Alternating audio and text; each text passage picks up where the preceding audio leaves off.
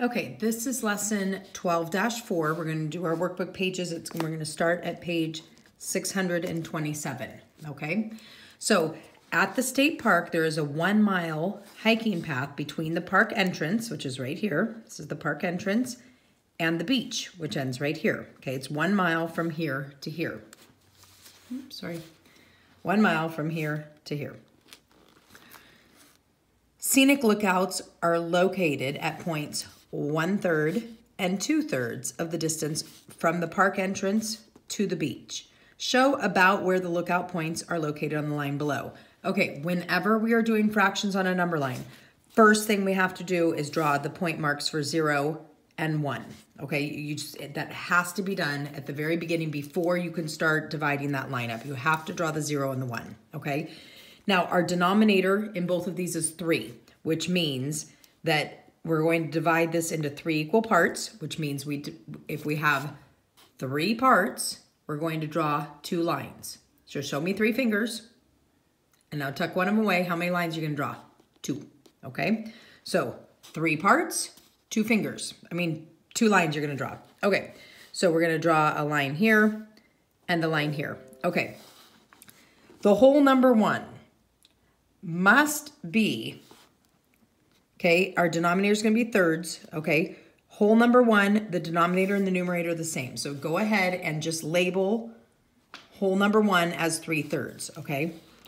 So this is going to be 1/3 and 2/3, and then number 1 is 3/3. So we got 1/3, 2/3, and 3/3. So here is where our first scenic lookout is and our second scenic lookout, okay?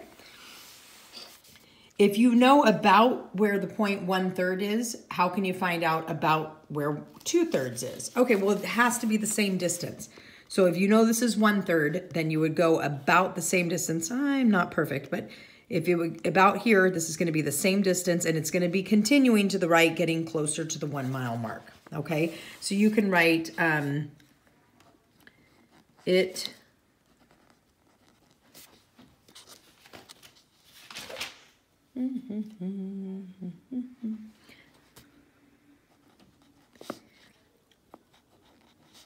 will be the same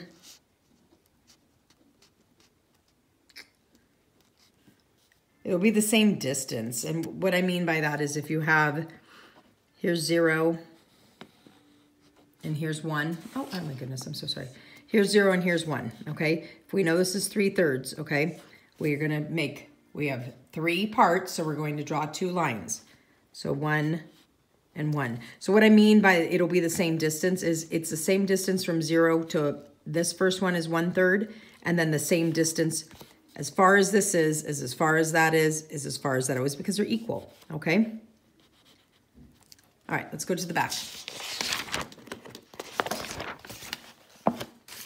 All right, Mr. Singer is picking up his daughter Greta from school to go to soccer practice. Greta's school is located at 3/4 of the distance from the Singer's house to the soccer field. So here's the Singer's house, and here's the soccer field, okay? Now, how can you represent 3/4 on the number line? So basically they want a dot and a label at 3/4, okay? So look at your denominator. Denominator tells you how many parts total, okay? We have drawn our 0 and our 1. Our denominator tells us 4 equal parts. So what is this fraction going to be underneath whole number 1? We know our denominator is going to be 4. So how many fourths equals 1 whole? Well, you would have to have all of them. Remember, the numerator and the denominator are the same, okay? So 4/4 equals 1 whole. So whole number 1 is 4/4, okay? It'd be easier to write it underneath it, but I can't fit it. So I need 4/4. So how many lines do I draw? Tuck one finger in, okay? 4s, I need 4 sections, so I'm gonna draw 3 lines. So I'm gonna draw 3 lines, so I'll do 1 in the middle, 1 there in the middle, and 1 there in the middle, okay? So all of them are going to have the same denominator of 4, okay? Write those denominators in because the denominators have to be the same.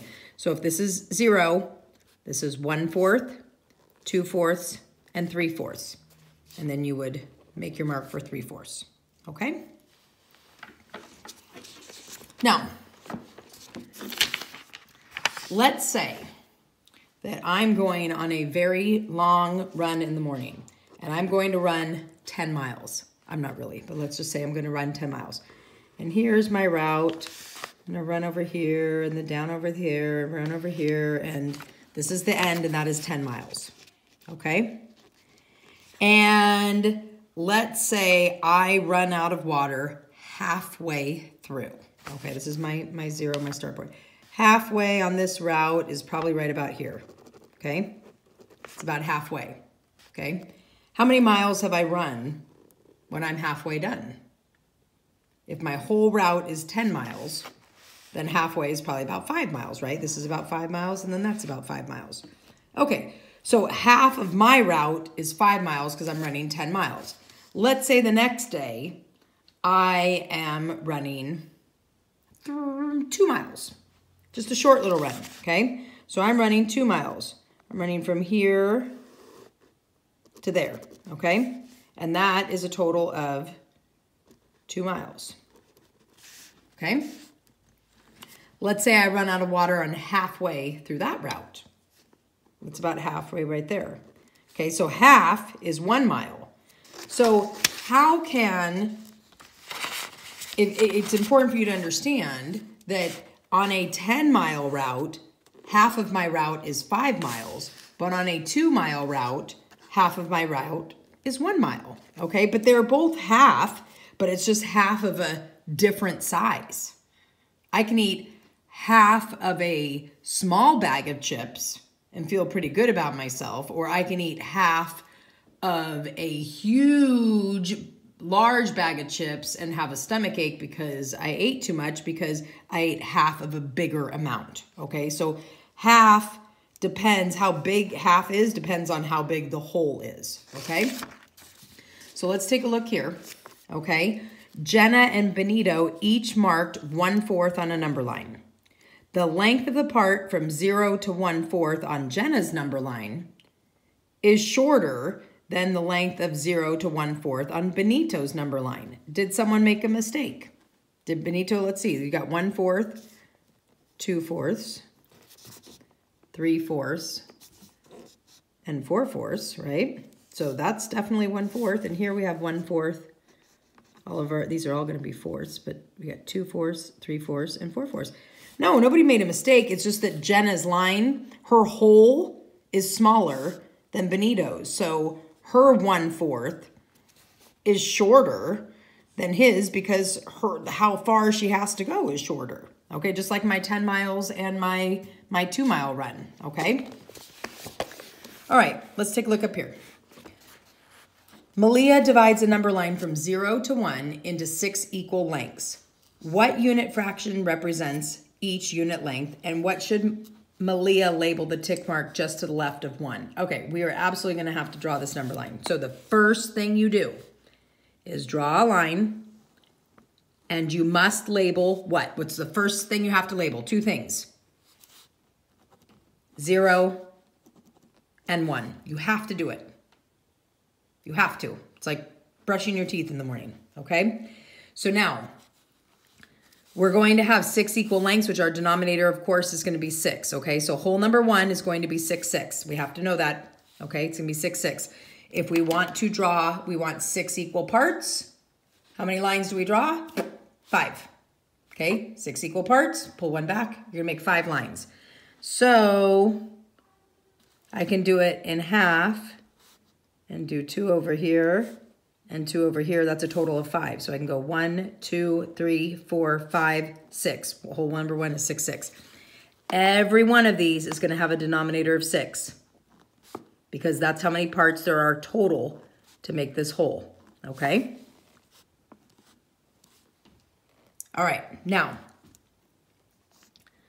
let's go ahead and count them. 0, that's our start line. We don't get credit for starting. We can't count this as a 1. We haven't even crossed the start line, okay? Here's the start line. We go 1, 6, 2, 6, 3, 6, 4, 6, 5, 6, and 6, 6. That needs to really fit underneath that whole number 1, but that's okay.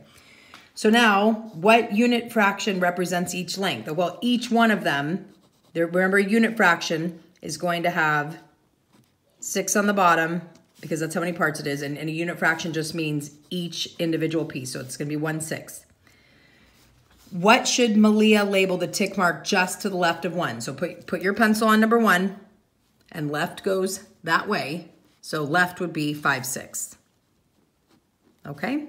And that it's because, you don't have to write it down, but it's because 5/6 is 1 less than 6/6. You have to know that whole number 1 is going to be 6/6. So the one just to the left would be 1 less, which is 5/6.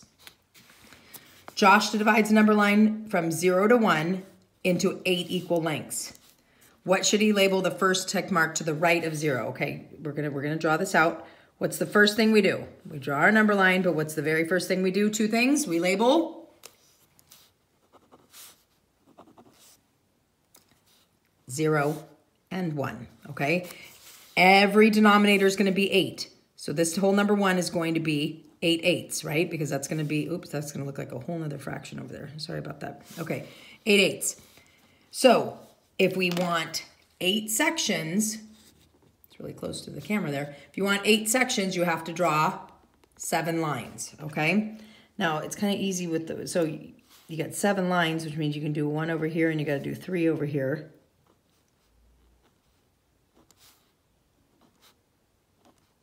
They're not going to be perfect, okay? Every denominator must have an 8.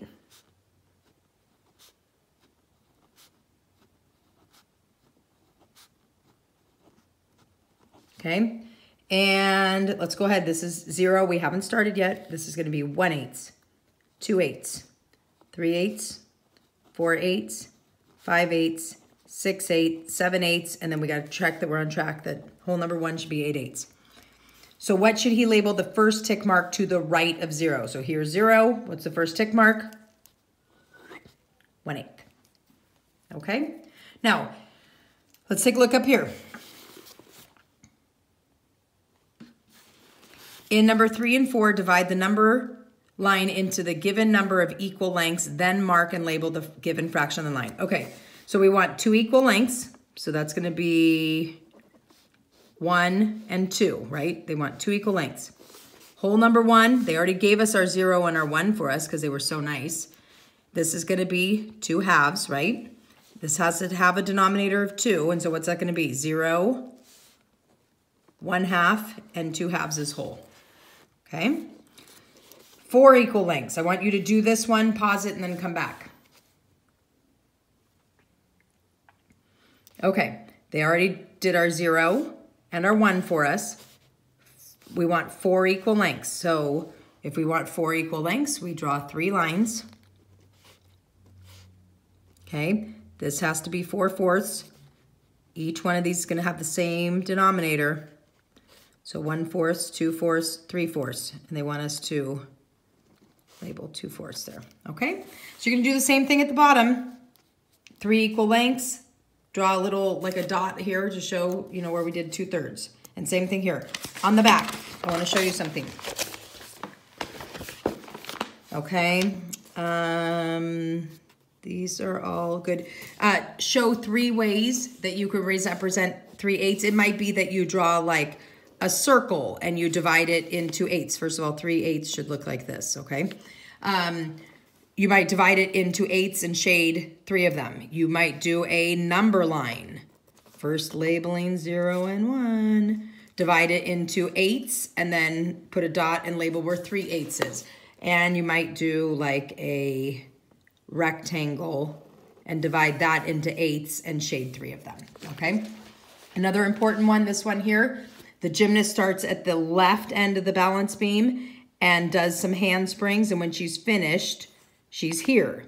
They want to know what fraction represents where this dot is. Okay, first of all, make this your 0 and make this your 1. Okay, you could write it above if that's easier, but you have to label your 0 and your 1. Okay, this is like a number line right through here.